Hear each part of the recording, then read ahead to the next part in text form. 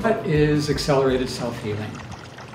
Accelerated self-healing is a process of identifying what you are already doing to heal yourself, not on a conscious level, but on an unconscious level and a subconscious level, energetic level.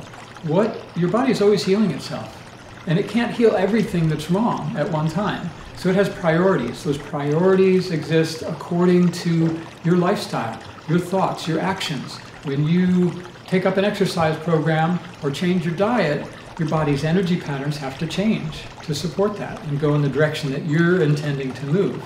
And so you'll have priorities based on your life right now of what your body is trying to heal, what it's trying to detoxify and repair and regenerate and cleanse, and what it's trying to balance and harmonize. And so our theory is, rather than trying to identify a pattern of dysfunction, which we call a disease, and put a name on that and try to somehow manage that, it's called in modern medicine, with a toxin that blocks your body's pathways that produce that unwanted response, we don't focus on the unwanted response so much. We look at what is working and how it's working. Your body's communicating, it's trying to create certain responses, and we can read where the stresses are. The liver is showing a stress response. Okay, so what balances that? Or where is it coming from? Oh, the liver is responding to a stress from the colon. The colon is the head of the causal chain, the liver is the tail end of the causal chain. So what balances the stress response in the colon? Oh, it's this herb here. Okay, that makes sense. That's an herb that's good for the colon, but there's lots of herbs that are good for the colon, but your colon right now is responding to this one. That's evidence-based healing. So we're observing the evidence in biocommunication of what your body is responsive to right now to quiet the stress responses, to quiet the calls for help.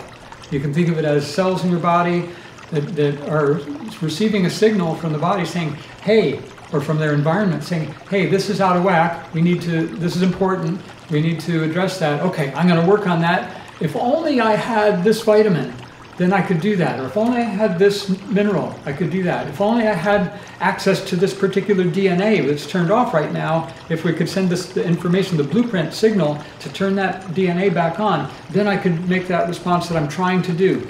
If your cell is trying, if it's working hard, that's like an overactive, inflammatory type of response. If something's blocked and it's not able to produce a reaction, that's an underactive or degenerative type of response.